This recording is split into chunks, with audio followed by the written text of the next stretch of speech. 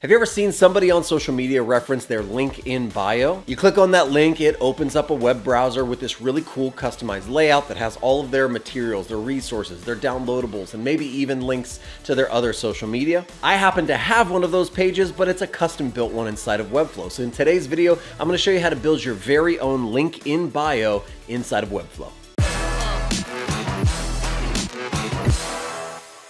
All right, let's dive in and build out our custom links page. You can see I have just my browser open. I've modeled it into a mobile device, and this is the type of page that we're going to be building.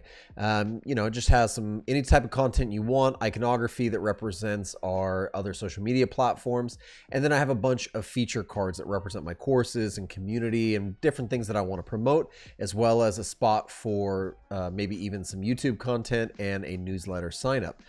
So I'm going to jump over into Webflow, and you can see I have that all laid out here. We're going to ignore the animated banner for today because you can really customize this and make it be anything you want it to be. So I'm going to create a new page inside of my project. And one of the benefits of doing this, keep this in mind, is this is an already established website that has styles. It has a style guide. So when I create a headline or body copy, it's already going to be defined. That's going to save us a lot of time in this walkthrough. But if you don't have that, you'll be having to set up those styles as you go. So I'm going to create a new page. I'm just going to call this links new like that and create that new page. It's completely empty and we're ready to get started. So first thing I'm going to do is drop in a container. The container is going to basically contain the width so everything stays within that element. You can't change the width of the container. It's predefined.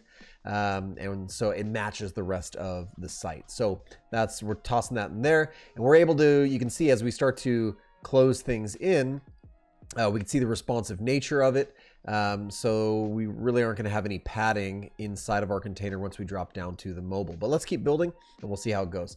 Next thing we are going to have is we're going to have an avatar and some sort of headline. So I'm just going to close this up and I'm going to copy and paste this headline. But first, let's throw in an image. So I'm going to hit image. I'm going to choose that image. I'm going to go down and look for that avatar, which I know is down here somewhere. And there it is. Just like so. I'm going to size it way down. I'm not going to be super perfect about that size. But then I'm just going to grab the border radius here. I'm going to turn that all the way up, something like that. And it starts to look a little bit more like a circle. So I'm going to put it up to 100. That should probably be enough to make it look like a circle. Okay, great. So far, so good. Next thing I'm going to do is add a heading, and let's make it like an H2, and we will paste in the information that we had before. Let's actually make it more like an H3. That works good. And then we're going to go copy and paste a little bit of body copy, and we are just stacking these things using the box model. So they are just displaying from top to bottom, left to right, and that's exactly how we want it for this layout. So it's kind of easy, but kind of convenient at the same time. All right, I'm going to paste in my text. That's looking pretty good. Next thing we're going to do is a list of social media links. So we have a list of 5 links there. And what we might want to do actually is we might want to just come in here and drop in a div block. That div block is going to be pretty ambiguous. And then what we can do is put inside of that div block a link block. And then we'll be able to add an image inside of the link block, and we'll go find the image, and we should be able to find some social media iconography there like that. So that looks pretty good. It's inside of that link, inside of that div. You can kind of see that little tree structure that's starting to build there. That's exactly what we want. So first thing we're going to do is we're just going to take that link block and then just copy and paste. And we're going to come inside of the div block and just make sure that we display everything inside of there as inline block. That'll just keep everything going from left to right in case there's any sort of issues once we start getting responsive in nature. So we'll just double check and see how it looks. It's a pretty nice, simple, easy little layout so far. We're just going to rush through and change the images simply by clicking on the gear there, replacing the image, and then we'll look for the next social media icon that we're going to place. Next thing we're going to do is we'll probably put all of these inside of their own container later, but for now, why don't we just start with a link block, because I want this entire card here to be clickable. And so I'm going to bring that up and in like so.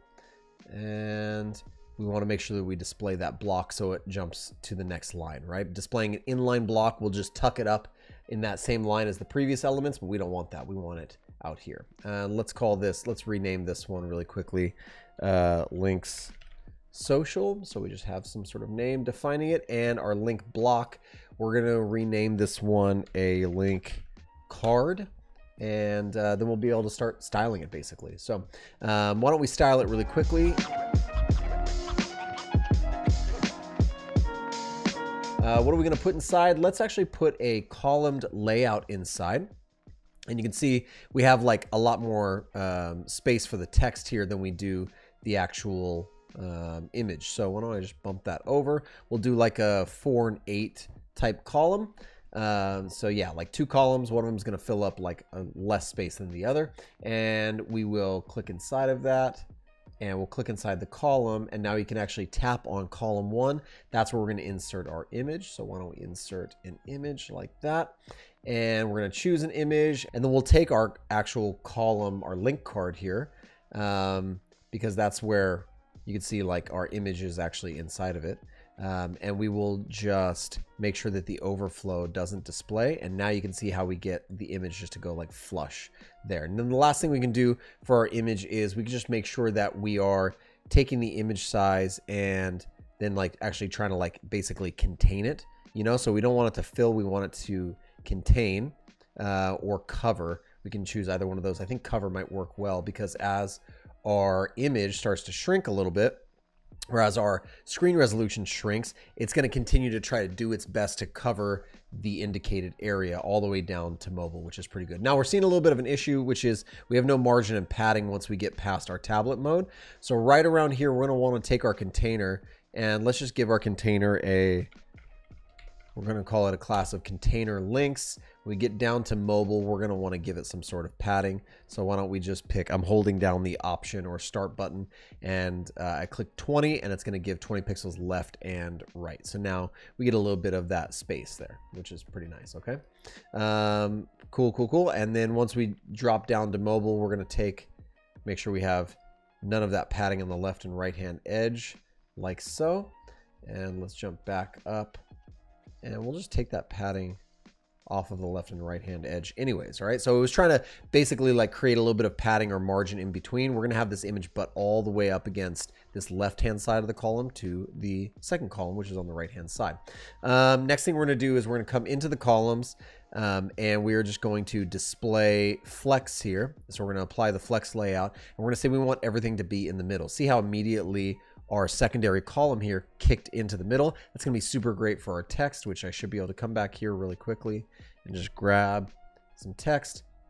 And then in our second column, add text inside. There we go.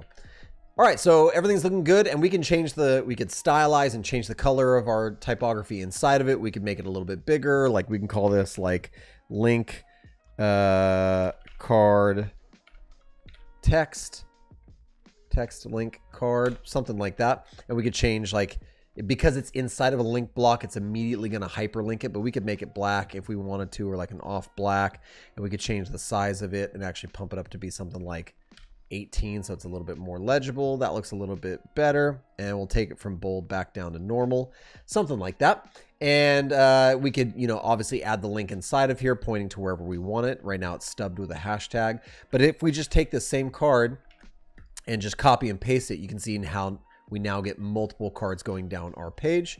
And these look pretty good. I think the last thing we want to do is take our text block and just give a little bit of padding. So again, I'm holding down the option or start button. I'm going to give it something like 40 pixels of padding. You can see that there. The reason this matters is because as our screen resolution starts to shrink, right, we're just making sure we protect the information inside of it. And then right around here, we can actually flip our link columns from being directionally from horizontal to vertical. And now we still have a little bit of that space because of the padding that we've applied to the card. And that'll actually just trace all the way down to our smallest mobile device size, right? So that looks pretty good. All right, and we'll come back up. After we're done doing this, like I said, we could, if we wanted to, we could wrap these all within a div, or we could just say like, hey, what's the next thing we want inside? Maybe it's something like a YouTube video. So I'm just gonna roll down. I'm gonna click on YouTube video or just video in general. And let's grab the link for the YouTube video. I'm just going to copy it there and paste the URL inside, and it auto loads. And great, perfect. Now we can actually, if we want to, we could just take this video and title, give it a class of link, not link title, link video, like that, and just give it a little bit of margin. And for the last thing, we had, I think, a newsletter sign up, which comes from my newsletter platform. You wanted to do that, all you'd have to do is drop in an embed that would go below, and then paste in your embed code, and again, style it, and then boom, you're pretty much all done. So we're able to just get rid of that for now.